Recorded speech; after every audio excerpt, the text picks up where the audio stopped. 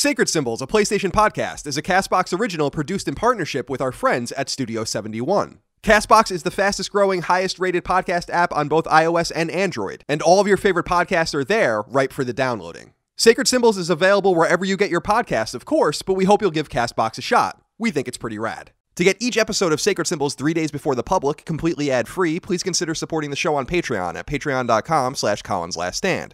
Perks for support include not only getting the show early and ad-free, but you can also gain access to monthly exclusive podcasts, and supporting on Patreon is the only way to get your listener mail read on the air, and much more. Plus, supporting Sacred Symbols on Patreon also nets you perks for other Collins Last Stand shows automatically, including the nostalgia and retro podcast Knockback, the YouTube series dedicated to gaming called SideQuest, and the eclectic interview podcast Fireside Chats. Thank you for your generosity, kindness, and support. Without you, Sacred Symbols and all things Collins Last Stand would not exist. But enough of that. On to the show.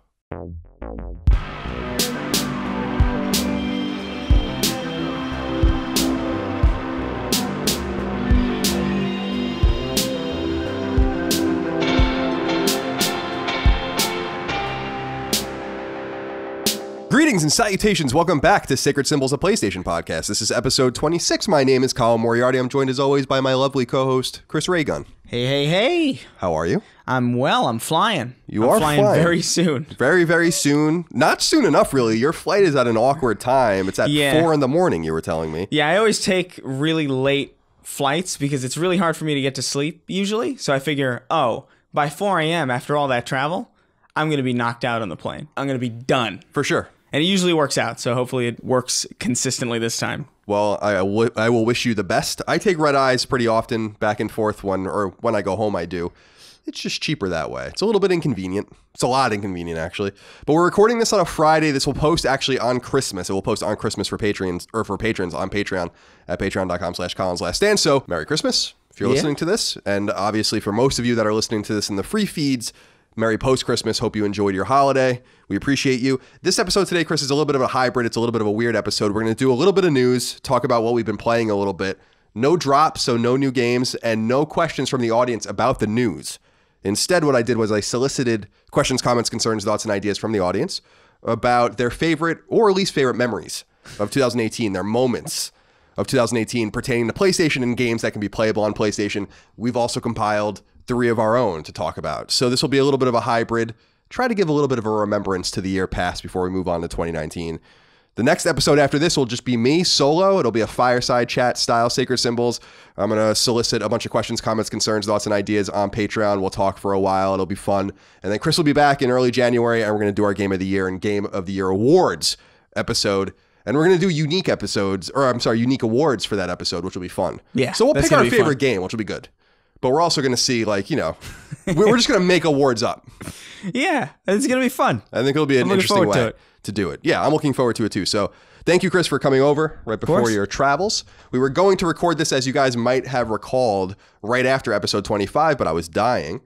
I sound congested. I can't hear myself. You do sound a little congested. But I hope I sound better. I don't seem or feel as sniffly. We'll see how it goes. We'll see. As we go along. But giving us that extra few days allowed us to rework this episode and incorporate some news, because some things have happened that we should talk about. Some cool stuff. I also have to make a correction. This is a correction that I wanted to make that was so significant that I almost recorded a pickup and put it in the last episode, which I'd never done before, to tell people that this is wrong.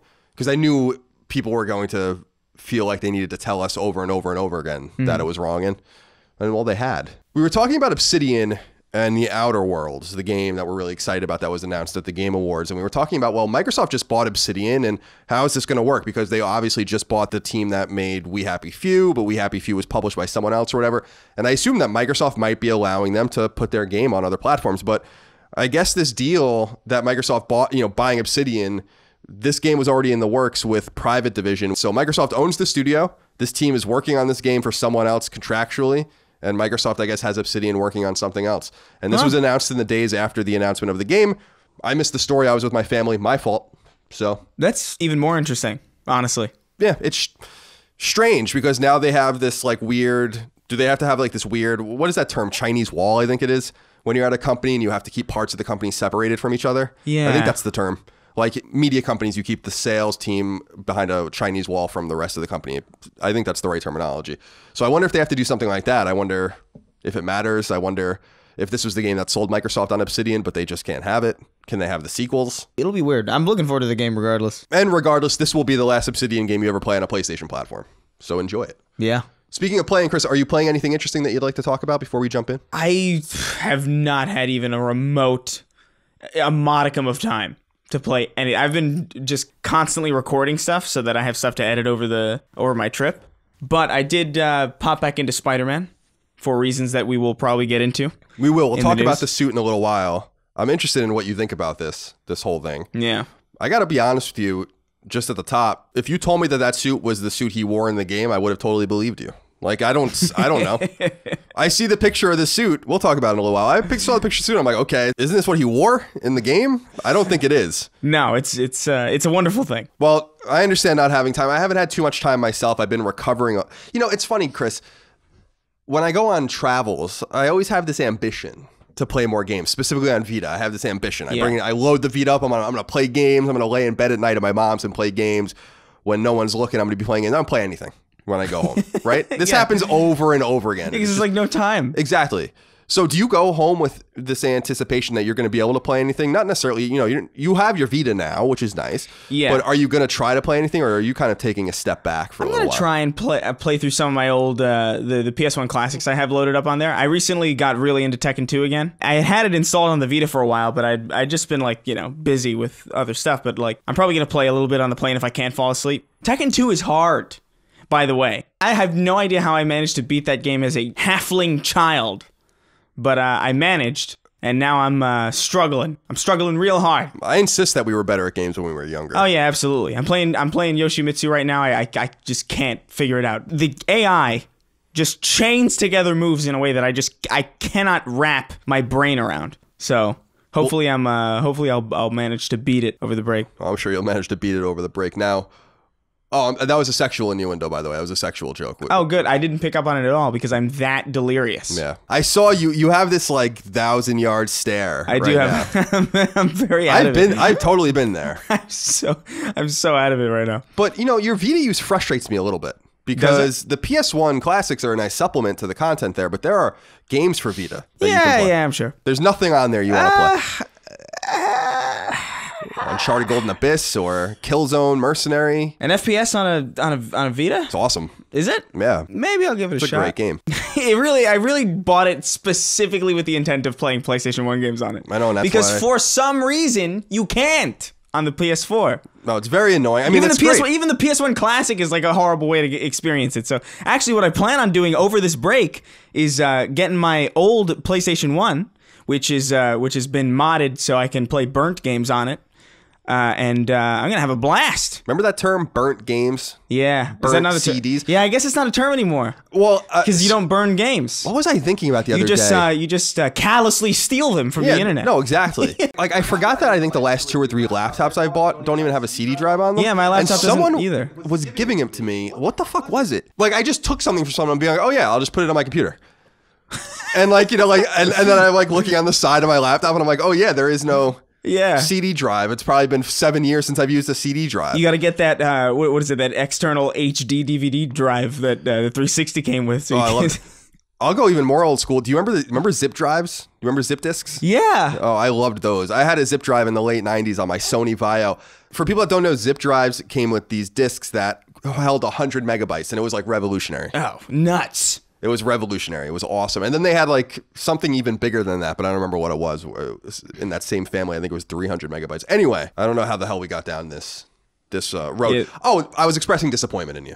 Yeah, right. So that's how we got. That's a typical thing that I'm used to. Yeah, so, well, we'll get you, at least you have it. We'll start to introduce some things, and one of the games you might be interested in playing on it is a game that I've been playing this past week. The only thing I've ever had any time for, actually. Oh, Super Life of Pixel? Well, no, that, but Reverie, this game Reverie that I discussed briefly last week that I had wanted to play but didn't get a chance to play. It's kind of like an old school Zelda game meets Earthbound. It's very bite-sized. I'm not quite done with it yet. It's really good. It's really, really, really fun. Very simple and straightforward and very satisfying. I highly recommend it to people out there. If you're looking for something, go look up videos for it. You know, Reverie is what it's called. It's really a great game, and I'm really enjoying it. Very bite-sized, again, and very manageable if you don't have a lot of time to play. And I downloaded, and I don't know if you saw this on Twitter. Well, you did, because you recommended that I play Doom. I put out a plea late last night. I was bored. I'm looking for a distraction. I don't know what to play. I have all this shit on my cross-media bar. I have literally 450 games in my library on PS4. I don't want to play anything. So I was like, what should I play? Give me an action RPG, something statistical but playable, arcadey. People kept bringing up Nier Automata. Yeah, and have you been messing around with it? I downloaded it. That's about as far as I've gotten. It's so funny because yesterday about 3:30 in the morning, I was awake.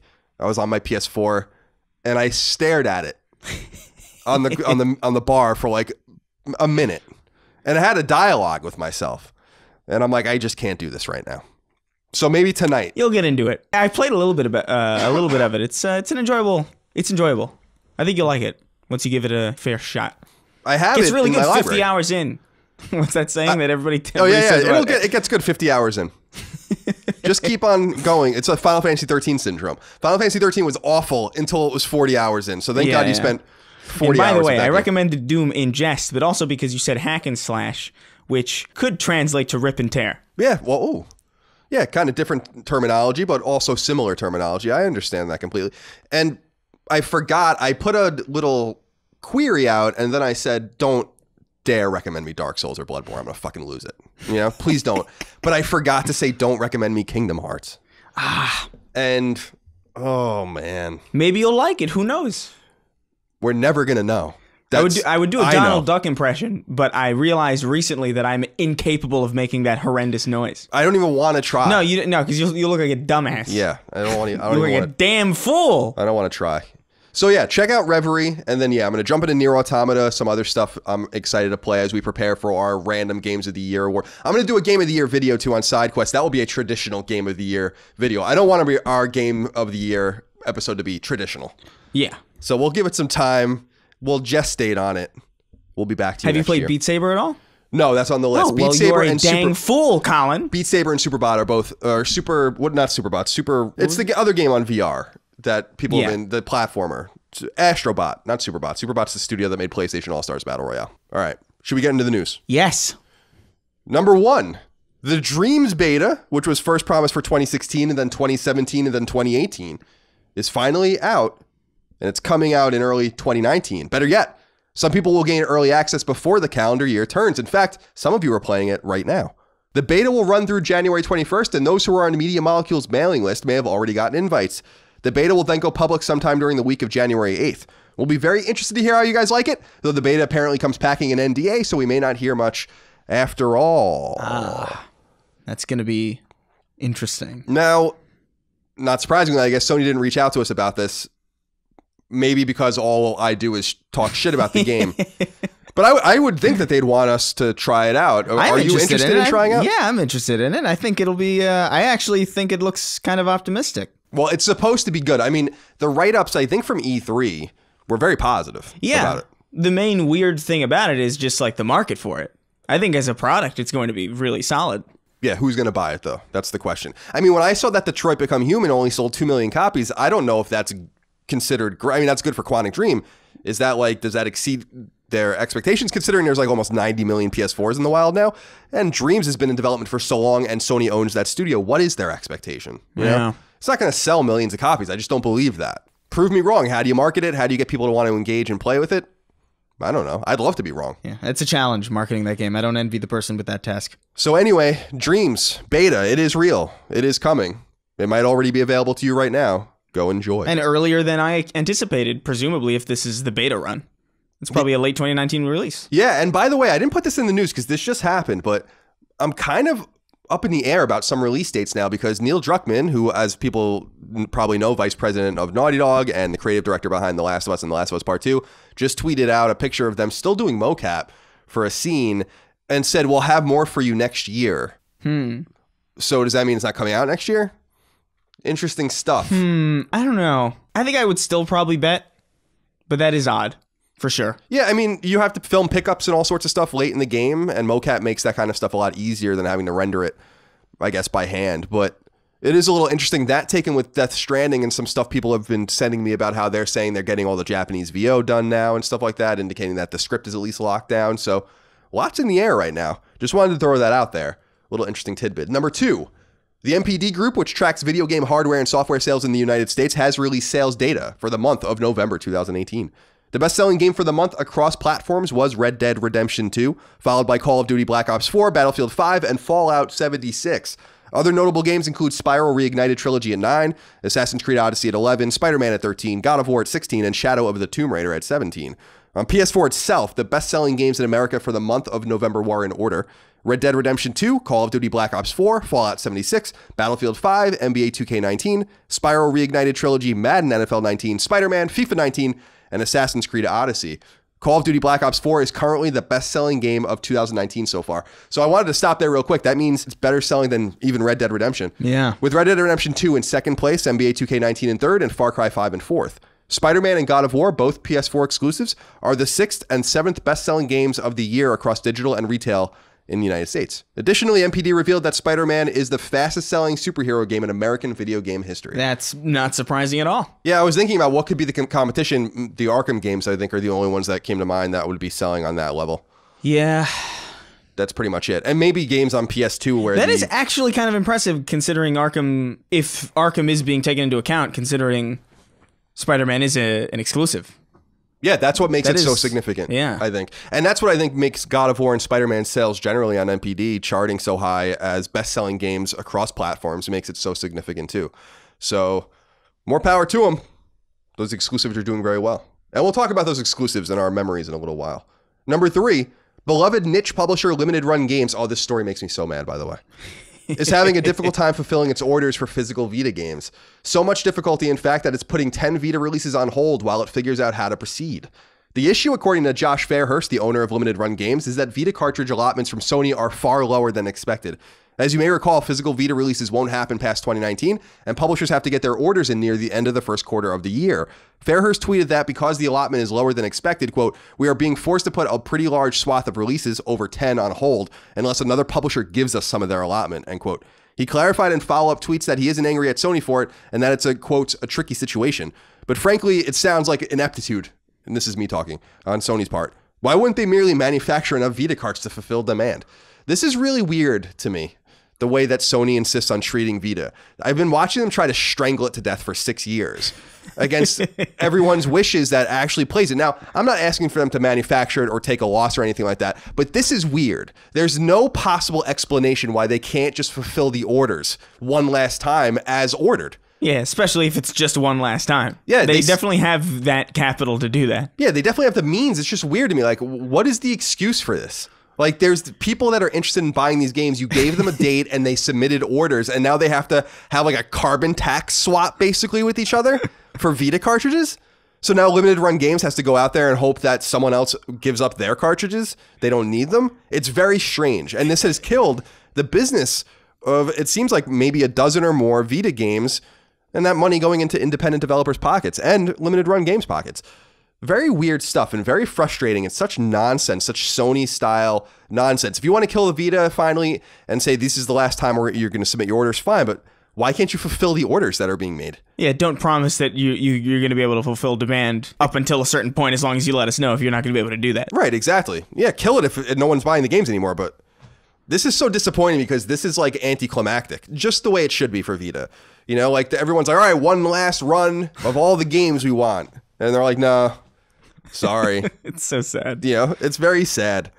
The Viking funeral is going to happen sooner than we all might think. Yeah. And that's very sad for me. We got to get that all sorted. For people that don't know, I'm going to hire Chris to make it for me. Do a beautiful Viking, you know, Vita funeral just the way that it needs to be done. Yeah. The vision of Chris Raygun. And I'm sure it's going to be awesome and disturbing all at the same time.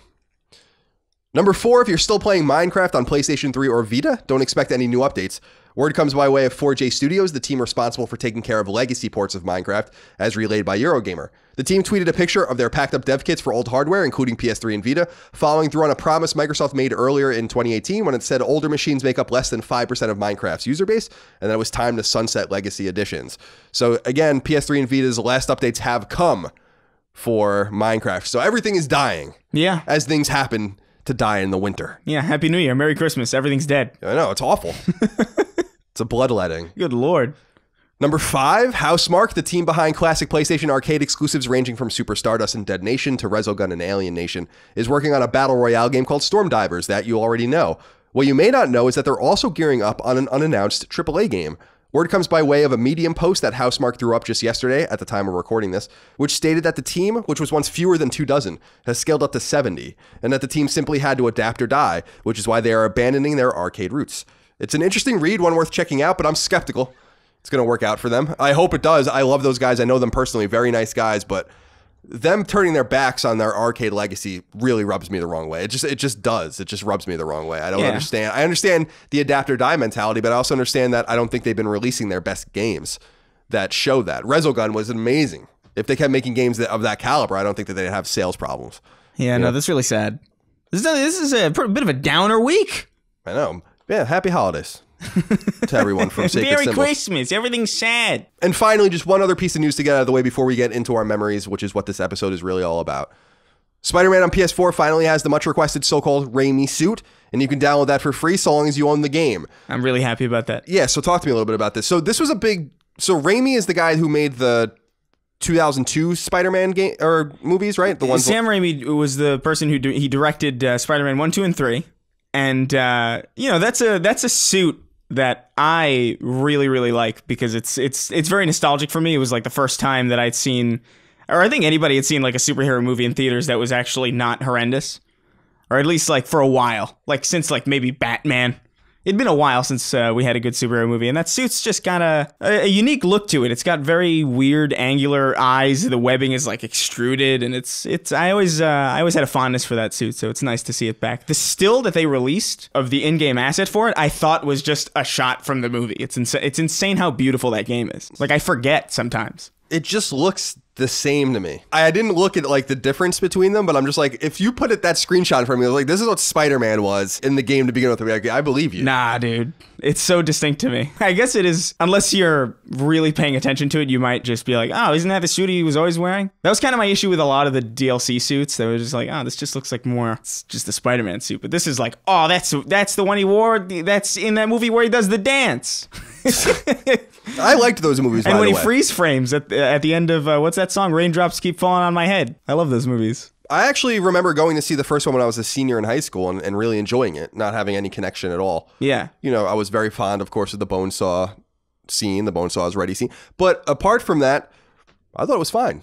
You know, Yeah. I thought it was fine. And I guess it set up some sort of precedent for good superhero movies that Marvel still has today. Oh, absolutely. I think it's probably the first one that worked, I think. Well, I'm happy everyone's happy. This was a big to-do, by the way. And, you know, I was going to write up this thing and post it online, but I decided not to.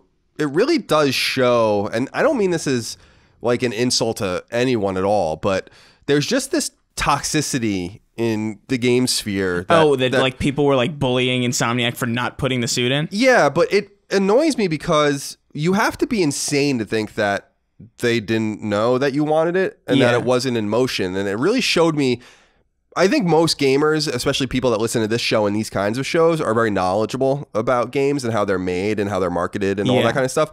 But it really did show a certain ignorance amongst a certain fraction of very loud people that do not understand how video games are made. Don't understand that you can't just put something in a game, that it needs to be prepared, that Marvel is notoriously difficult to work with, that they have to get everything just so. It's just very silly the way people treat each other online about video games, and especially betraying kind of an ignorance about how the sausage is made. Yeah, I think it's ridiculous that people were harassing them about it, and it's also ridiculous that people think that they just threw this in there as a result of it. Yeah, that's insane. That's insane to me. Like, this was in the works for quite a while. I'm happy that it was, and they deserve all the credit for it. But I guess to play devil's advocate, and I don't defend the people who are harassing Insomniac, I do think a lot of people are just being used to nickeled and dimed for everything that they're worth. And it's been a while since I can recall that there's been a freebie like this. Like, I can't recall the last free thing that I've seen in a video game, like, especially something as significant and like beloved as the classic Raimi suit in a Spider-Man game. Like, it's a very nice gesture from Insomniac that I feel like we're not used to seeing And I think that that's kind of given rise to a lot of cynicism and just toxicity in general. Yeah, I think you're absolutely right. And I think people need to just reel it in a little bit. But you also need to stop harassing developers. Yeah, for sure. And by the way, I don't think it's the people that really listen to this podcast. I think the people that listen to this podcast are pretty sophisticated. And, you know, and I'm not trying to just blow smoke up your guys' asses. I have conversations with you all the time. You are a sophisticated audience. You understand a little bit more than the average bear about how games are made. But reading this shit on Twitter and on social media about how easy it is, and it's like, you don't know what you're talking about. And this is causing so much annoyance for a studio that delivered one of the great games of the year to you and has done so very fairly, very judiciously, and I think at a great value. So yeah, congratulations to all of you for finally getting what you want, all right? Props to Insomniac for just the generosity of this. For sure. Also, Ys 9, Monstrum Nox, the newest action RPG in the long-running Ys franchise, which I love, has been announced that will launch on Japanese PS4s in 2019. There's no reason to believe it won't come westward at some point. And the Australian Games Rating Board, and this is an interesting one, posted a new rating for something called Catherine Classic, which seems to point to the Atlas game from 2011. As you know, a reworked version of Catherine is coming to PS4 and Vita next year, so this may be the original port for other platforms. It may have nothing to do with the PlayStation hardware, we shall see. On their classifications, they don't put actual platforms. It just says multi-platform. So my assumption is that Xbox One is probably getting this version and PS4 will get the better version. But all right, Chris, that's all the news. I just wanted to collect all of that, get that all out there in ether, since we're not going to be talking to you guys for a little while. Again, episodes will go out as usual, but we're going to do a Q&A style kind of thing next week. So presumably nothing important will happen until we meet again, I'm sure. Yeah. Now, Chris, I want you to kick off. I asked you to make 3 memories, 3 kind of remembrances of this year. I also made 3. We have a bunch from the audience. We're going to read through those. But we'll go back and forth first. So talk to me about what one of your favorite memories of 2018 was. Oh, this may shock a lot of people, Colin. I don't know if people are expecting me to talk about the fact that Crash Team Racing is finally happening and that made the top list for me. I don't know what to say about this except I'm over the moon about it. I'm still kind of worried that they might mess it up. It filled me with much, much joy in ways that probably nothing else did this year. I'd like to think that when you say nothing else, like nothing else. Actually, straight up nothing. Yeah, okay, good. I want the depressing nature of this podcast to continue unabated as much as possible. No, you know what? It's funny, man, because ever since the original Crash trilogy was kind of revealed as coming to PS4 and we didn't really know anything about it and we didn't know it was actually a remake. We thought it was like some sort of upscale or whatever. I just kind of kept doubting it. I was like, no one gives a shit about this. Crash Bandicoot's dead. They're not going to do it. And then when they announced it, I'm like, all right, so they're just finally porting everything. They all doubted me, Colin. I was wrong. They all doubted, and yet here I am, standing victoriously on the mountaintop. I know you are. I mean, I can't deny it. I've been totally wrong about this entire trajectory. I mean, even the sales figures for Crash not Twinsanity. Oh my God, Jesus. Crash Insane Trilogy, have been very strong, and the sales for its kind of cousin Spyro Trilogy have been really strong too. So I've been wrong all the way. So I don't know why I ever doubted that they were going to do this game, because even so. Remove all of the stuff I was wrong about with the original Crash trilogy. Now this kind of rumor mill started. I'm like, there's no way that they're going to do Crash Team Racing. You know? Why would they ever do that? Because it's the best kart racer in the world, Colin. And then here we are again. And people still love it to this day. Clearly. I remember I saw this this IGN article recently that it was like, opinion, Crash Team Racing is better than Mario Kart. And I'm like, oh, suddenly everybody's on the bus with me. How nice. That's going to be a little bit annoying for you to experience, because that's exactly how I feel. I feel like a hipster. Yeah, no, exactly. This is exactly how I felt about Majora's Mask and Wind Waker. 2 games everyone hated when they came out. Everyone hated Wind Waker. I remember. I was on those GameFAQs message boards, friends. I remember what you were all saying about the game.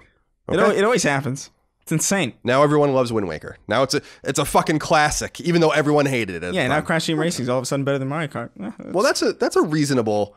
I'm not salty about it. It's a reasonable and exuberant choice.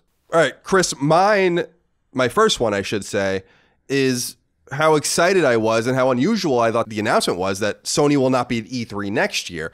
This is something that happened just more recently in the gaming industry, and I'm thrilled that Sony's making this move. I think it's fucking awesome.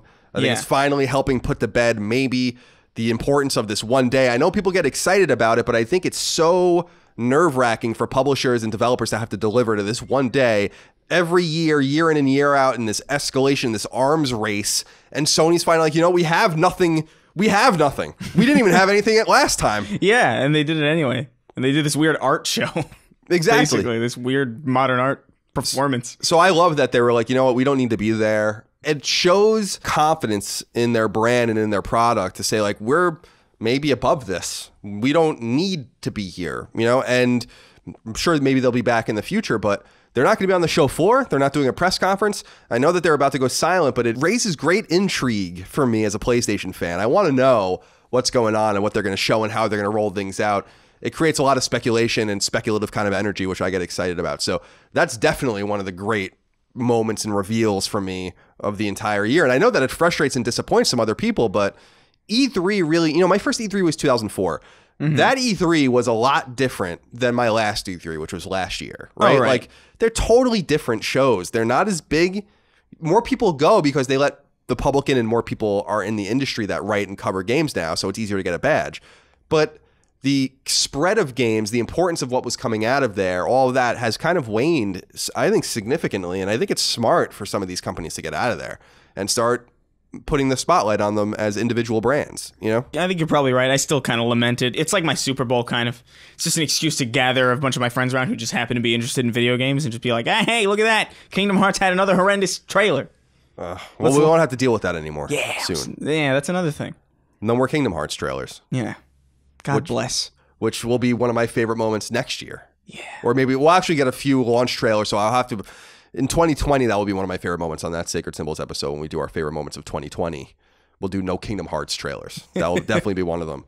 Yeah, so I'm excited about this. I'm looking forward to this. I think this creates incredible intrigue. It breaks them out of the cycle. It also puts a lot of pressure on Microsoft. So Microsoft could really seize the day. This is a carpe diem moment for that brand too. The spotlight will be on them and they're either going to deliver or they're not. And I actually think that we might even see their next console because I think they're going to go first. So lots of excitement. We don't get many moments like this. Years like 2012 and 2013, years like 2006, 2007, years like 99, 2000, 2001, those years don't come very often. What I mean by that is when all this new stuff is gestating and there's excitement and we don't know what it is. I remember the first time I played a PlayStation 4. I remember the first time I held a controller. I saw the cross media bar. I remember seeing a trophy pop for the first time. Like, it's fun. Yeah. It's exciting. It's new and exciting and it's mysterious. I was in a conference room in Japan when they were playing Knack, showing something about the PS4 in the summer of 2013, and a trophy popped.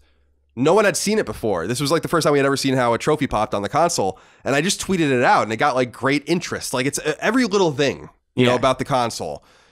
So I can't wait to see PS5. I think it's exciting, and I think that not being at E3 signals the beginning of the shift to the new console. Yeah. Very exciting stuff. Oh, definitely. Chris, what's next on your list? Next is Fallout 76's launch and how much of a domino effect train wreck it was. Like, it just consistently got worse, and it was just fascinating to look at as an onlooker. Just the way everything collided and just tumbled down a mountain in complete harmony. It was amazing how bad it all was, yet amazing how well the game has sold. Yeah, apparently it's selling super well. Now, assisted and aided, as we've discussed, by, I think, lower prices almost out of the gate. But we're talking about millions of copies of this game sold. And that's pretty remarkable stuff considering how much everyone seems to hate it. So again, it shows you how our little sphere and how the very engaged gamer does not speak for the larger consumer. Just like Farming Simulator 19 sold 1 million copies, you know? Yeah, no, exactly. The majority of people don't follow this stuff. The majority of people just look, oh, it's a Fallout game, I guess I'll buy it. And they play it, and then they probably regret it. But I mean, they did buy it and they did play it. They did buy it. I'd be interested to see the engagement numbers on that game.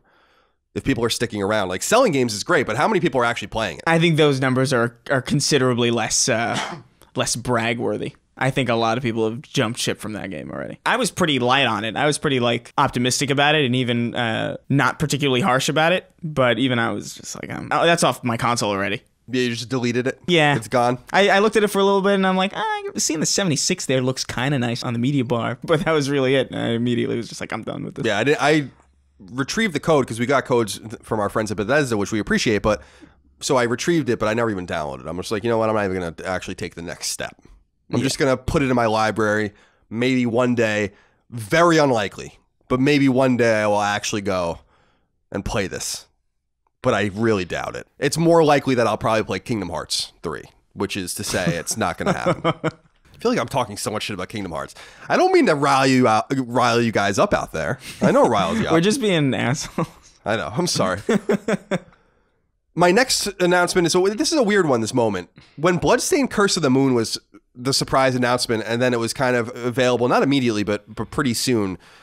I like this idea of complementing games with other games. And Indie Creates is a team that does this and has done this in the past with, Azure Striker Gunvolt and kind of the accompanying game that came with it. That was a kind of an 8-bit, more simplistic game. And Bloodstained Curse of the Moon is actually, dollars to donuts, one of the great games of the year, straight the fuck up. Even if it is a 2D 8-bit looking Castlevania 3 ripoff, that game is really, really awesome. And I love how they just, we've been getting impatient with Bloodstained. It keeps getting delayed. They canceled the Vita version. All sorts of stuff's happening with it. And then suddenly they're like, but we've been parallel developing this other game as an ode to one of the great Castlevania games of Castlevania 3. And so I needed to acknowledge that moment because I feel like it came and went, and it came and went pretty quick. And the people that were excited about it were excited about it. The people that weren't, never even knew it existed. But Bloodstained Curse of the Moon is awesome and really runs the danger, if you want to look at it this way, of being better than Ritual of the Night, which is interesting to me. It runs the danger of being better than the actual game when it comes out. And a lot of people are saying that. It is pound for pound a rebuilt version of Castlevania 3. It's awesome. It's just so good. So good. So I wanted to give a shout out to them, not only to IGA for having the kind of foresight to complement its game and kind of create an environment and a universe for Bloodstained. It's not just going to be this one-off Castlevania thing. It looks like they're going to make something out of this, and I'm excited about it. So I wanted to give them a shout out. That was the happiest I've ever seen you. Like he was glowing just now. I thought it was daytime. It's the only time I played Switch this year because they only had Switch codes initially, like before the game came out. So they gave me it, and I, played it for a little while, and then I just downloaded it when it was available on Vita and just, put it in PS4 and put it away. But that's how excited I was to play Curse of the Moon. I played it on something else, and I don't do that very often. That's how you know. I literally gave my Xbox One to my sister's boyfriend, as I said, because I just never play it. So I'm just saying, I'm like, you can have this. You'll get much more use out of it than I will. And then I couldn't play Cuphead. Alas. What is your final moment before we get, to my final moment, and then we'll get into the audience, Chris? Oh, the Obsidian's, the trailer for The Outer Worlds, Obsidian's new game, and how just obviously passive-aggressive it was towards Bethesda, or at least if they didn't intend it that way, I don't even care, because it definitely read that way, and I loved it. It brought such a smile to my face, because for those of you who haven't seen the trailer, it starts off, every time they say like developed by, it's basically said from the original creators of Fallout and the people who brought you Fallout New Vegas, and it's just like, Jesus Christ, that's so on the nose. That had to be intentional. Oh, I'm sure, because everything is just working and gelling together just so this year to really make Bethesda Game Studios not look good. Yeah, and this was the icing on the cake. This happened after Fallout 76. We didn't need this. Yeah, I just love the attitude of it, because it reminds me of like the 90s almost, where like Crash Bandicoot had like a megaphone outside of Nintendo's offices, screeching at him like a psychopath. Those are iconic commercials. Yeah, but there's something about it. It was more subtle than that, obviously. But I like the attitude. Me too. And I like the boldness of them just saying like, fuck it, we're going to do it ourselves. And obviously they're doing it with a partner. We talked about it at the top because I was mistaken about who that partner was. So in case you are jumping around, go back and listen to that if you want more clarification on that front. But yeah, good point and good poll, because I think that's a game that suddenly everyone's really excited about. And I think there's every reason to be excited about it, because we're kind of, I don't want to say we're starving for open world RPGs. That's not true at all. But in that mold, we're kind of looking for something that is not being fulfilled. It wasn't fulfilled by Fallout 4. It certainly wasn't fulfilled by Fallout 76. And so someone else is just going to fill the vacuum. This is capitalism. It is. My final moment before we get into the audience's thoughts, Chris, I wanted to give a shout out to Quantic Dream. And I wrote here on our list, Quantic Dream surpassing expectations. I think a lot of people were down on Detroit Become Human. And I was too, because Beyond Two Souls, which came out in 2013, kind of in the shadow of PlayStation 4, but it was a PS3 game, it just wasn't very good. I know some people like it, but I think that the general consensus is that Heavy Rain, which came out in 2010, I think, early 2010, was just a superior game. And I certainly think so. I think Heavy Rain's awesome. Really good game. And you can play that on PS4 now as well. But Quantic Dream kind of was coming off of an off game. People weren't impressed by it. And I don't think Detroit really was getting a lot of the respect that it deserved. It reminded me a lot of Until Dawn, where people just didn't pay attention to it until it was out, and then they realized like, oh, this is actually really good. Oh yeah. And I understand people's skepticism about it, but it's nice to see Quantic Dream be able to deliver a AAA quality experience like that that doesn't rely on gunplay, that doesn't rely on platforming and killing anything necessarily or anything like that. And I know that people make fun of these kinds of games, but I don't get it. Like, I just straight up don't get why you would make fun of it. There's a place for everything. And having a thoughtful, story-driven game where you're basically interacting with it and going through more mundane motions, that's fun in its own right. I was really enamored by Detroit. I don't play games the way I used to play them where I'd tear through them.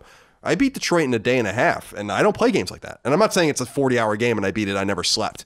But, you know, Red Dead, it took me like a month to beat. Now, that's a long game, but I also was like, I'm not playing this for more than a few hours a day at some point. It's like, I'm not doing this. Yeah. And Detroit, I just couldn't stop playing. I loved it. And, you know, I'm proud of Quantic Dream for delivering that experience. And I feel like it's a good swan song because I don't think we're going to see them on PlayStation again as an exclusive developer. Oh, you don't think so? I think there's too much drama with that studio in France, with the kind of the stuff going on behind the scenes. They've been sued by people. They say the wrong things sometimes. And as I said last week, I think David Cage, just right or wrong, just gets a lot of shit. Yeah. But I really think Detroit, you know, if it wasn't for Red Dead, I got to really kind of sit down. I really got to sit down and think this out. But I think that Detroit was definitely my game of the year until Red Dead came out, you know, and it's still definitely in that conversation. And I feel like it's getting short shrift because it came out in a year for PlayStation, as we'll discuss in our other memories from the audience, where Sony really delivered. Yeah. So no, this was a very good year, and it's kind of sad, really. Yeah, in a weird way. So want to give a shout out to them. One of my favorite moments was being completely shocked that it wasn't bad. And I know that's... No, I was shocked too, honestly, because I was pretty down on it, because I didn't play much of Heavy Rain, but I just did not get into it back when it came out. Maybe at that point, I just wasn't looking for that kind of game. And Beyond Two Souls looked just awful from friends' accounts and just some of the videos that I'd seen been circling around on the internet. I had every reason to think that this game was going to be horrendous, and I actually did enjoy it. I never finished it, sadly, but not for any quality reasons. I just got sucked in by everything else that came out that year. Yeah, it's just one of those... It's just such a good year for video games. I recommend, if people haven't played it, I think you can get it for a nice discount now. Go play it. Take a few days with it. I think it's worth your time. I think it was totally worth $60. If you can get it for $30 now or $40, I think it's absolutely worth that price. And I'll be excited to see what they do next. These are the kinds of games that I think kind of give texture to our ecosystem. It's the same reason why I don't understand why people disparage walking simulators and adventure games and story-driven games and games where you kind of interact and not play, you know, per se. I think those are gameplay experiences. They're immersive experiences. They have a place. There's one side that's very hoity-toity about, like, you know, I don't want to kill things and I don't want to interact. I don't want to shoot anything. And then there's this other side. What if you could talk to the demons? Yeah, exactly. And then the other side, there's another side that's like, that just doesn't acknowledge that there's a place and a space for the vanishing of Ethan Carter, or for Everybody's Gone to the Rapture, or for one of my favorite games, I can't remember what year it came out, was the Stanley Parable, which is a PC exclusive, but apparently it's coming to consoles. That was announced at the Game Awards. Yes. So I'm pretty excited for that, because if you're on PS4 and you've only played PS4, that's a game you should absolutely play, because it's hilarious. And it's a walking simulator. You don't kill anything in that. And that's exactly the kind of game I'm looking for. Like, I'm not looking for that all the time, but we have to think about, I mean, the reality, Chris, is that we have reduced gameplay to killing things most of the time, or to like interacting in a destructive way with the environment. And I think that that's fine. Like, I love shooting shit. Oh yeah, I love too. Killing shit in video games. I love destroying things. But it's cool that people are thinking outside of the box and saying, like, well, why is this always the default? You know, and like, why can't we do something else? And I'm like, okay, that's cool. I'm down with that. Yeah. They can coexist. I think there's a weird like contingency of people who are like, hey, you know, maybe it's not really a majority of people, but it's always a like vocal minority who's like, we don't need the killing games anymore. We should have a game where you play a doctor that heals people. Right. But it's all kind of elitist, where it's like only one thing or only the other thing, and not just like, hey, why not? It's like that Doritos commercial or whatever the hell that commercial is. Why not both? Right, exactly. What is that commercial? I don't know. Some Super Bowl commercial about a chip or like a... whatever. Who cares? That's the honest answer, is who cares? That's true. Yeah, so I like this. I like that almost anything can be a game. I think we should embrace it. And I think most of you do. You are, again, I'm blowing lots of smoke up your ass today, but not you, Chris, the audience. Well, it's Christmas. Yeah. You are sophisticated. Good cheer. Mm-hmm. Yeah, we are in good cheer. All right, Chris, let's get into the audience questions, comments, concerns, thoughts, and ideas. I solicited specifically what they wanted to talk about within this realm of memory. this realm of remembrance of 2018 as we punt this year behind us and never look back to it ever again. Beat it mercilessly. Remember when people wanted 2017 to end? They didn't think it could get any worse than 2017. And then 2018 came and it was even worse. And now it's going to just happen again. 2019 is just going to be even worse than 2018. You know, I hate to throw it out there, but that always happens. It always somehow gets worse. We all know it's true, right? You know it to be true. Yeah. In your heart. Bandwagon wrote into us on Patreon. And remember, you can support the show on patreon.com/CollinsLastStand for early ad-free access to our show. Like many thousands of you do. We appreciate that. About 5,000 of you over there right now, which is so appreciated. Thank you so much. And that's the way you can submit your questions, comments, concerns, thoughts, and ideas when I post every Friday a thread for you guys to populate. Bandwagon did. He said, I enjoyed seeing Battlefront 2, Battlefield 5, and Andromeda fail, thanks to varying combinations of greed, subpar developers, and or shoehorning politics and ideology. Now, I was a little confused about this because 2 of those 3 games didn't come out this year, but Battlefield 5 did seem to struggle a little bit. Maybe because of its ideological bent. You'll notice that on the sales charts that we discussed, that Battlefield doesn't really appear in them. You know, like it's not there. And like we've said many times, Chris, there will be winners and there will be losers. But do you take pleasure out of seeing games fail? Because I don't know that I really do. Unless one of these people has done something very personal to me, which I don't think any of them have. I don't know that I'd necessarily be like, like even with Fallout 76, like I like them. I don't want them to fuck up, but they did. We should learn from it. But that celebratory nature of like watching people fail, you know, the schadenfreude of it all, as it were, doesn't resonate with me. Yeah, no, me neither. I'm not really a huge fan of seeing, especially because I don't really particularly think Andromeda is a bad game. But I think Battlefield is a pretty solid. It's got problems, but I don't think it's nearly. I'm kind of sad. I'm really actually kind of bummed that it's not doing well. It's on the to play list for me. Battlefield 5. It's on my PS4. It's downloaded. I want to play the campaign. It's supposed to be very good. I will hopefully get there. Did you get a haircut? Yeah. Okay. Yeah, I did. I got it on my birthday. That's like 18 days ago. Yeah. Okay. Well. Alas. Jesus Christ, dude. Yeah, we're all out of it. I think I'm having like a slow years-long stroke. Just like really like 4 or 5 year long stroke. Like where it's slowly setting in. You know what I mean? A slow-mo stroke. Like exactly, like a slow-mo stroke.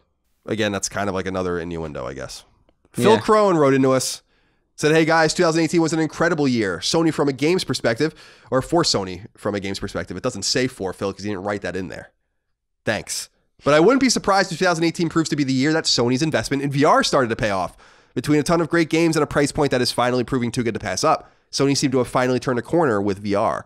I don't know if you'll agree if it's a big deal now, but if PSVR is a pillar of Sony's offerings for years to come, it'll be because of how well 2018 was for the platform. I actually agree with you. I think that very silently, this thing is kind of, I guess sputtering is the right word, because it's not like, you know, doing gangbusters numbers, but it's like kind of like the automobile that could. It's like an old VW Bug from the 60s that's kind of just going. And they're like, all right, you know, they want to kill Vita, but they're not going to kill this thing. Well, apparently it's selling pretty well for a VR unit, too, which actually shocked the hell out of me. Yeah, it's outselling, I think, the other VR units combined. And now you're a proud owner. Have you taken yours out of the box yet? No, because I didn't have the PlayStation camera. Oh, it didn't come with the camera? No, it didn't come with a camera. Oh, well, that's my fault. So I think my roommate has one, but he's gone for the holidays, and I think he took it with him for some, because he's a psycho like that who takes a PlayStation camera with him on vacation. But I think I'm just gonna buy it off him for like $20. Nice. Okay. Yeah. I thought it came with it. I don't know where I don't even know where I got it. It would make sense to assume that. Yeah, it would make sense to assume. But it did not. So I haven't messed around with it yet. But I did buy a PSVR for a cousin of mine in New York. Oh, so you're doing unto others. Yeah, I'm doing unto others. Mainly because I want to play Beat Saber while I'm in New York. Oh, okay. So there's ulterior motives. Yeah, there is an ulterior motive. By the way, let me ask you this. How do you pack when you go home? Are you a light packer or a heavy packer? I notice you only have like a you know, a backpack with you and a roller board. Yeah, that's how I pack too. That's unusual for me. I usually just do a backpack, but I want to bring stuff back, like the PS1, which is just not going to fit in my backpack. I usually just, like, I have clothes there. I have another editing rig there. I don't really need much aside from my laptop, underwear, socks, and my mic. So, I'm a light packer. I like packing light. Yeah, I don't like to deal with the carousels. No. See, like, I'm getting that bag on the plane. Yeah.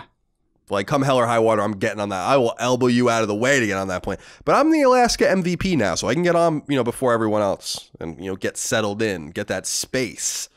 Because I'm not checking that fucking bag.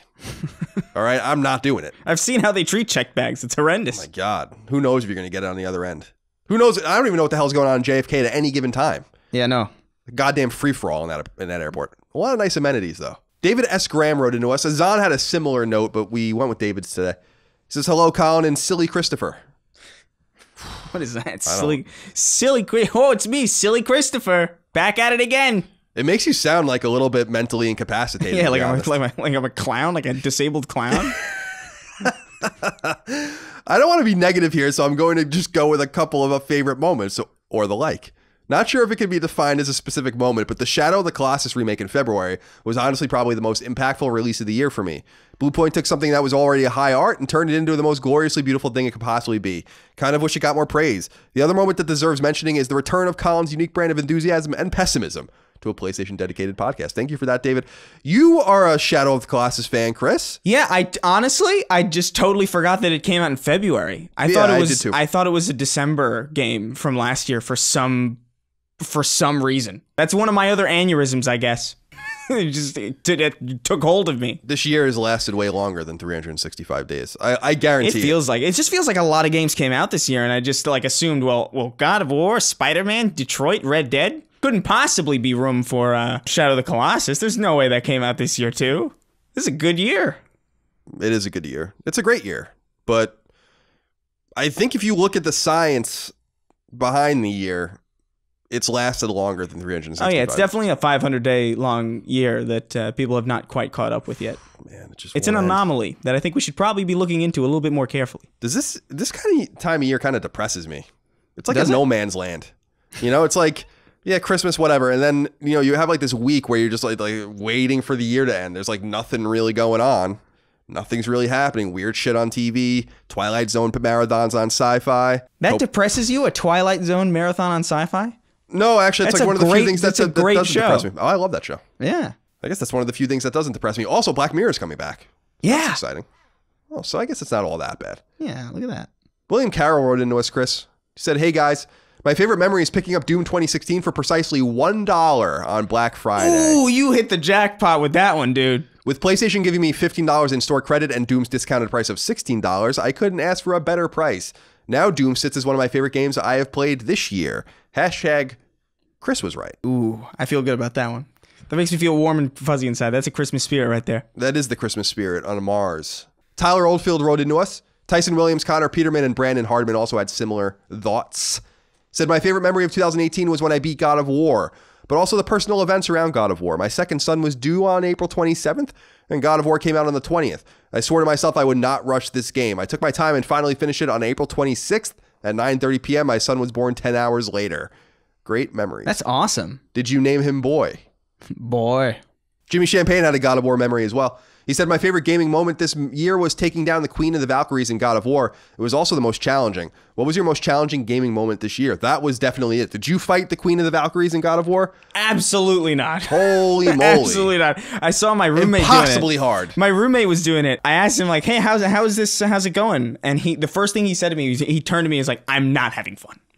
But he's like so driven to finish. I was like, that battle wasn't fun at all. Okay, I think I'm just gonna leave this end game stuff for maybe future senile Chris to come back to and mess around with. It's perfect for senility because it will drive you into complete insanity, as if you're a 90 or 100-year-old person. Now you have to beat the Queen of the Valkyries to get the platinum. So I did beat the Queen of the Valkyries.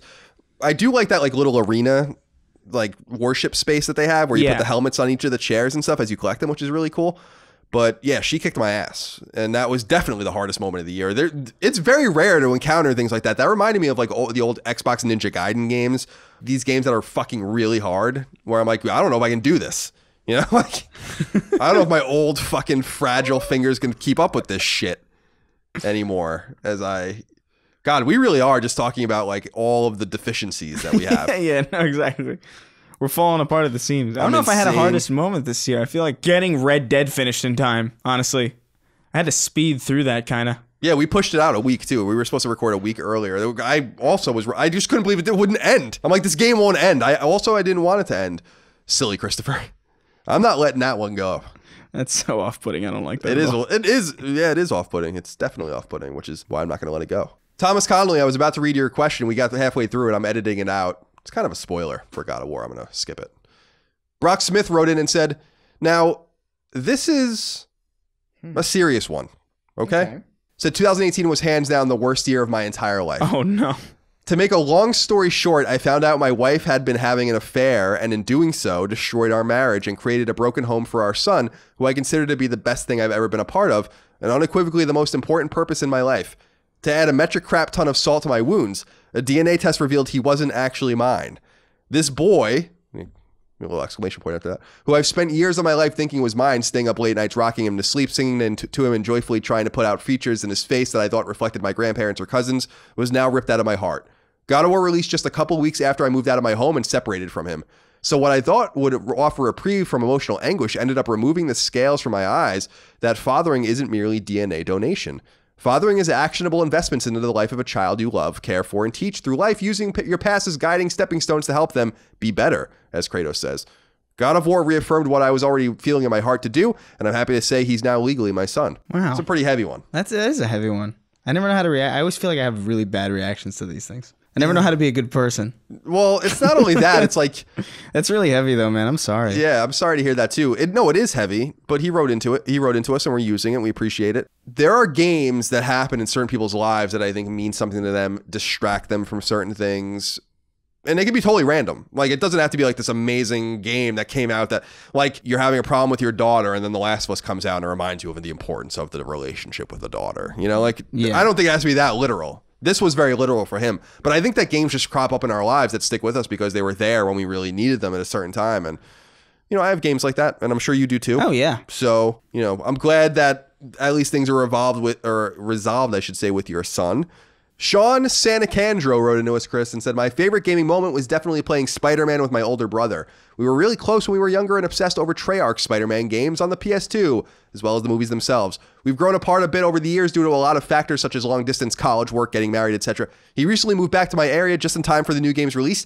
Having him over and playing the game together has been a blast and a great way to reconnect with him.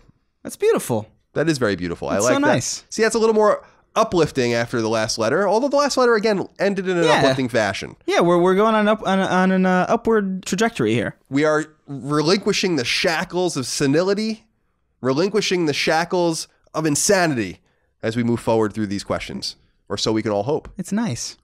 Hayden wrote into us. Corey Hahn, Connor L, and Bruno Moyajo wrote in with similar thoughts, but we're going to go with Hayden. He said, good day, Colin and Chris. I would just like to thank you all for your hard work this year on Sacred Symbols. One of my favorite gaming moments was seeing the logo for Sacred Symbols and finding out that you'd be collaborating with a YouTuber I first encountered on a Drunken Peasants live stream many years ago. Looking forward to many more infant sacrifices and informed commentary. Thank you, Hayden, and everyone else. A lot of people wrote in about how this was their favorite moment was when the show was announced and when we started rolling it out, and I appreciate that. You know, we are doing our very best to make a show that's entertaining and informative. We know that you have a lot of choices. Maybe not so much in the PlayStation ecosystem, but I think our show is great. I really do. I'm so glad that people are enjoying it. And I think I found the perfect co-host in Chris. And I like how people are taking to you, Chris. Aw, this is all so cheery and nice. It is.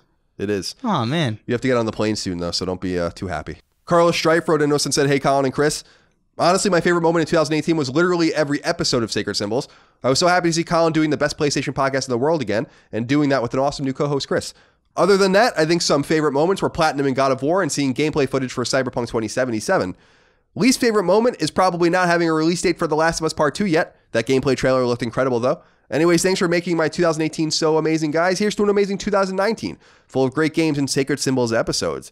Happy holidays to you all. Thank you, Carlos Strife, for that. Cyberpunk was another nice moment. Yeah.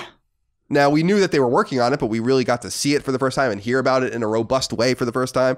And I think that game's obviously another reason why Bethesda Game Studios has a lot to fear. We talk a lot about Bethesda on here. I don't mean to insult them, but so it is. Well, they just got to kick it into high gear. It's like we said last week, now with this Outer Worlds game being sci-fi, I mean, like Starfield has a direct competitor in that space that you assume is going to be very similar to it. So we'll see how it all shakes out. Richter86 wrote in, said, salut.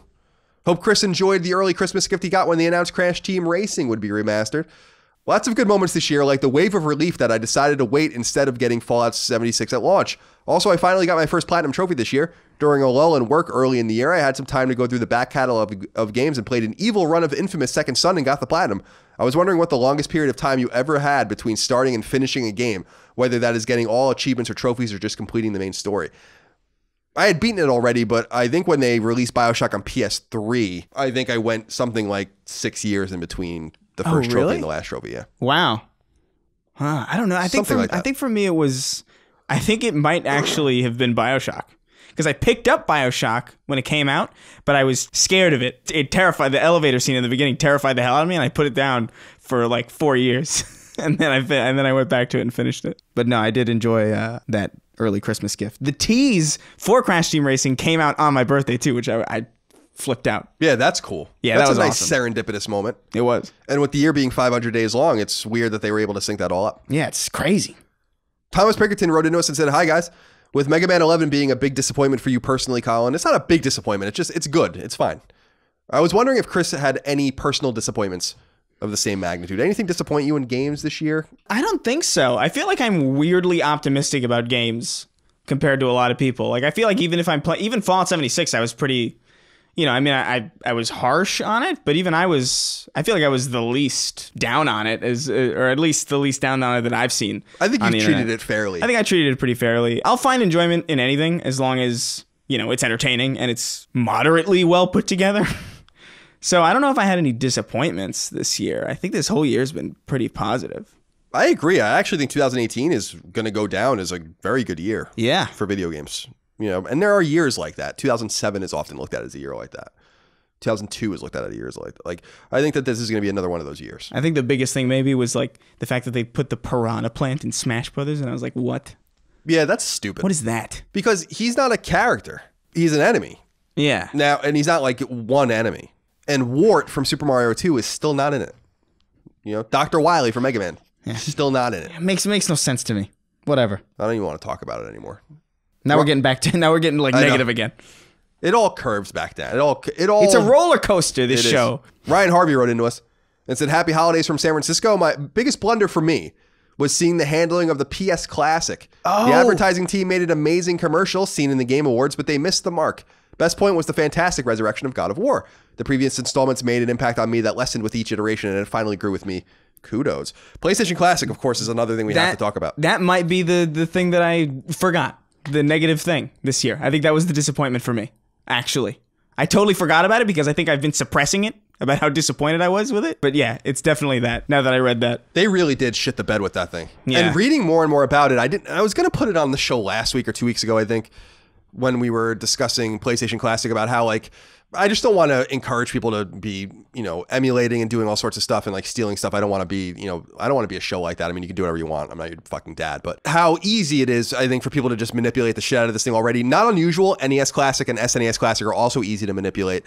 But the thing has, like, you know, different regions games, and it doesn't run right, and it's so half-assed. It's just so dumb, and it's clearly not selling. I'm getting pictures of and seeing them all over the internet of people. You couldn't find an NES Classic anywhere for like a year.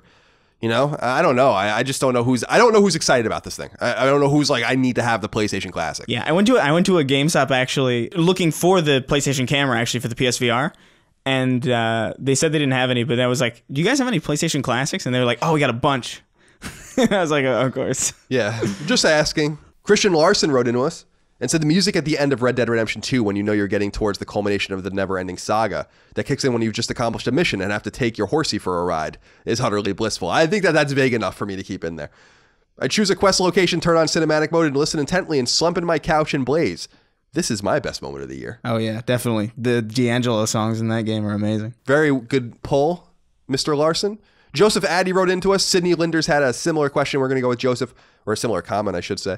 Hey, Chris and Colin. My favorite gaming moment of the year was getting the Platinum in Spider-Man, beating Detroit Become Human, and just recently beating God of War. I played every iteration of God of War, and the story was just as engaging as any Uncharted game. I actually agree with you completely. I was never interested in the story of God of War, neither was I, so it was extremely enjoyable. Merry Christmas.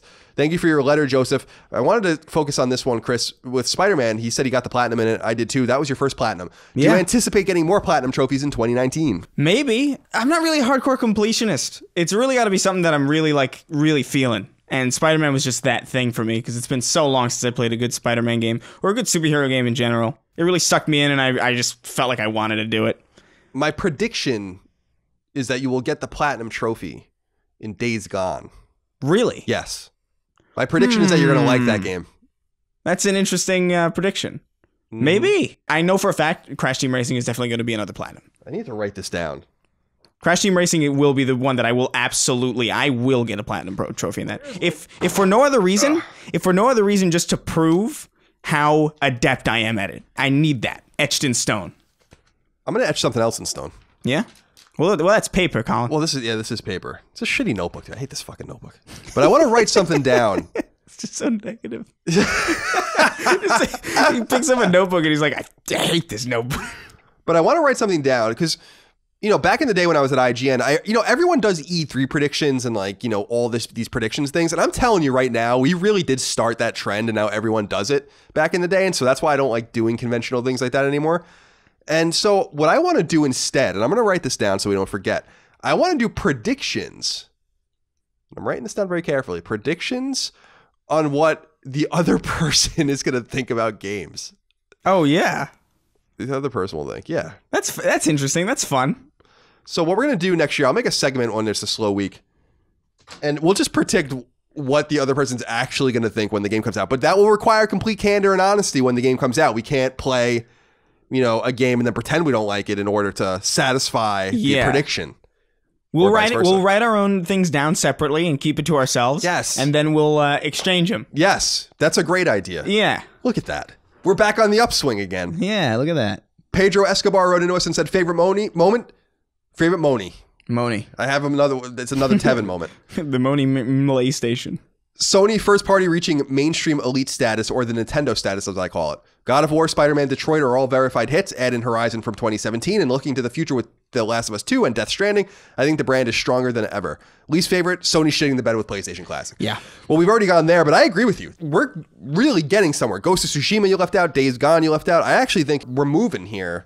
That, yeah, Sony studios have shrunk and truncated. They're more silent than ever, but they're releasing more high quality games than ever. I think pound for pound, they're the best first party. I'm not just saying that because I love PlayStation. I think they're clobbering the other guys in terms of volume of quality right now. Yeah. No, I would absolutely agree.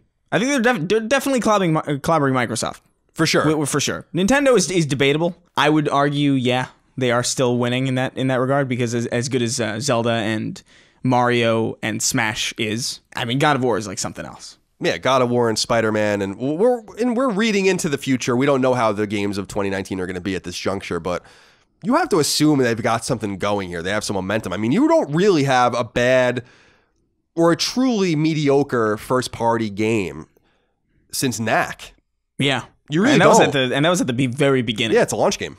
So that's a long time to go without, like, I think about games like mediocre Xbox One games or mediocre received Xbox One games like Recore. There's like nothing like that on PlayStation, I don't think, from like a first party or an incubated game. So yeah, the weird thing. Oh, actually, that's not true. The Order. That was a while ago also, though. That's true. What was that, like 2015? I think it was February 2015 or something. Yeah, so that was like, even that was like a ways away. So they've been doing really good for quite some time. Yeah, I agree. Everything's been uphill since then. Robert wrote into us and said, hey guys, first time writer and new patron. Thank you for your support. Robert, we appreciate you. Yeah. Fan of the PlayStation content and recently binged about 10 episodes of Knockback. That's my nostalgia and retro podcast that I do with my brother. People are really enjoying that as well, and we thank you for that too. One of my favorite moments this year is having Symphony of the Night coming to PS4. I missed it on PlayStation 1 and tried playing it on Vita, but something was very wrong with the inventory system and I couldn't change weapons.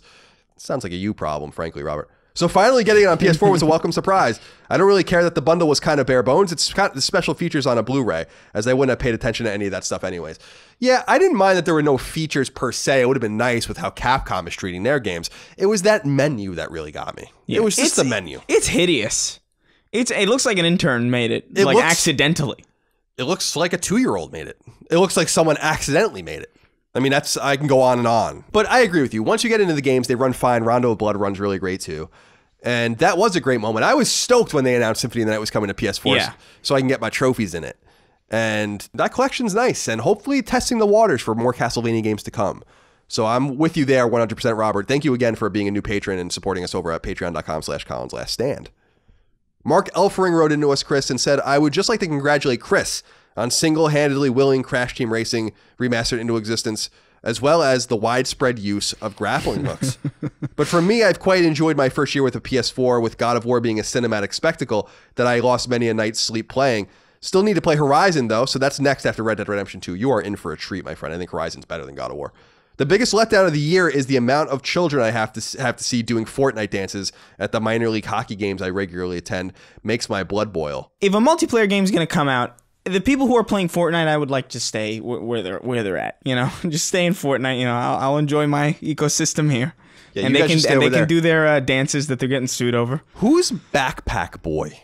Or Backpack Man? He's a meme kid who did a dance, and now that dance is in Fortnite, and now he's suing Epic. So he's not like an entertainer. That's like really what he's known for. He did that dance one time. I think so. I'm not well versed on the lore of Backpack Kid. Oh, Backpack Kid. So I got it wrong. Boy or man was not. Okay, No, Backpack Kid. no, yeah. And does he always wear a backpack? I just think he was wearing a backpack when he did the dance. Then that was the best they could come up with? Yeah. That's interesting. Yeah, well, everyone's suing Epic over Fortnite dances. You can, by the way, trademark dances, so they do have some sort of case. You definitely can. I don't know if there's legal precedent for it, though. Like, I've never seen this happen before that I can recall. Like a lawsuit over a dance? Yeah, I don't know. Michael Jackson would have had a field day. My God. I don't know, man. Because there's no way they just paid Michael Jackson to moonwalk for them to, like, you know what I mean? Yeah, no, absolutely. Different times, though. Litigious times. It seemed like it started kind of a cascade. Like, someone came up... I think it was the guy from Fresh Prince might have even been the first one. Alfonso Ribeiro. Yeah. Carlton from Fresh Prince. Who fucking rules, of course. But yeah, there's something where, you know, someone figured out, oh, yeah. And then everyone's like, oh. But whose intellectual property, like, did he invent that dance? Or was that dance thought up by a writer for Carlton to do? And if so, who owns that intellectual property? Apparently he came up with it, but apparently in an interview, he also admitted, I think it was in the 90s, that he kind of like took pieces of different dances and put them together. Oh, of course. So now that's the whole thing that he has to deal with. Yeah. I'm sure they're just looking for Epic to be like, just take $250,000 and just to get the fuck away from me. You know, I think that's probably going to be the solution. Like, we'll just settle this and be done with it. Where the game's printing money anyway. But I like your thought, Chris, that Fortnite keeps them all. Everyone's there. You know, so stay there. Yeah, those people. Those people. What do you mean by that? What do you mean by those people? Oh no! Oh no! I've been fired. By the way, Mark noted that he's new to the PlayStation ecosystem, where he said my first year with a PS4, so welcome. You're a little late, but welcome. And it's good to know that people are still buying this console and still jumping in with us. Hey, I was a little late. I got it in 2016. It's because you're a loser. That was a little harsh, I guess. That was a little harsh. Jeez. That was a little mean. That's not very Christmassy. I know, Colin. that was a little mean. My gosh. This is a very schizophrenic episode. I'll give you that much. Schizophrenia on full display. Final question, comment, concern, thought, and idea, Chris, comes from NeoJD, who says Sony's attitude towards cross-platform play. I don't even care about cross-platform play personally, but their whole attitude towards it and the BS answers they gave in interviews about it rubbed everyone the wrong way. That's a great point. Yeah. That's another good pull. Definitely not worse than the Classic, but... No, but it was up there. I think that it might have actually been maybe the worst thing Sony did this year until the Classic. Mm-hmm. So they outdid themselves indeed. And now this Vita thing with this Vita, you know... Yeah. I know this is not going to make a lot of news because no one cares about the Vita anymore, but the reality is people do care about the Vita. People do care about it. And that's the most embarrassing moment now for me, is that they can't even meet demand for their last Vita fucking cart order. What kind of nonsense excuse are we going to hear about this? That they ran out of the precious plastic material that they need. They don't want to manufacture more of it. There's going to be some sort of nonsense. Yeah. That they can't just ramp up, like... They can't just, whatever fucking Foxconn factory was spitting those things out, they can't. Has this ever happened before? It did. So, well, cartridges used to be allotted on SNES and Genesis. And when I did the history of Naughty Dog, which was a big piece that I did that people might be familiar with, you can Google it. It's like 50,000 words, so have fun. Good Lord. Jumping into that. But they were talking about how when they made their Genesis game Rings of Power, that they sold through their 200,000 unit allotment almost immediately or very quickly, and they couldn't get more because EA was their publisher, and EA's Genesis allotment was all used up for the rest of the year on Madden cartridges. So they never published the game again. So they sold 200,000 copies of it or whatever, and that was the end. Wow. So yeah, it has happened in the past. That's interesting. But that's a real excuse because the chipsets were expensive to manufacture. That's why everyone moved to CD to begin with. So these little SD cards, this is why you don't make proprietary shit, first of all. Yeah. And second of all, it just rubs me the wrong way. It rubs me the wrong way how this adversely affects the Vita community. It affects limited run games. It affects people excited about this, the developers that announce their games for Vita. pisses me the fuck off a little bit. Yeah, no, that absolutely sucks. Just a little bit. Just a little bit. Chris, that's all I have. It's a strange week. It is a strange week. It's a truncated week because we're recording earlier, but also, it's the holiday season. I just wanted to make sure people had their news and another episode to go. Again, we're not going to miss any episodes. Every week we're going to have a Sacred Symbols episode, unless something horrifying happens to one of us or both of us. Yeah. I don't know. Oh, well. Merry Christmas. So Merry Christmas to all of you out there. Happy Hanukkah, as we wished you all, Happy Kwanzaa, whatever. All these things I think have passed by the time you're hearing this, but we appreciate you. Hope you have a good new year. Chris, we'll see you in 2 episodes. This is going to be the first time I do an episode by myself, but we'll have you back for our Game of the Year episode. I am very excited to give our Game of the Year awards out. And do you have any last comments for the audience before you go? No, I just I hope I can get work done on this flight.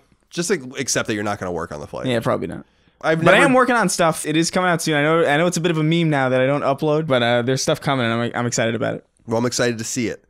And I wish you very well. I wish you and your family very well. Happy holidays to the Maldonado clan. Mm-hmm. Appreciate you guys.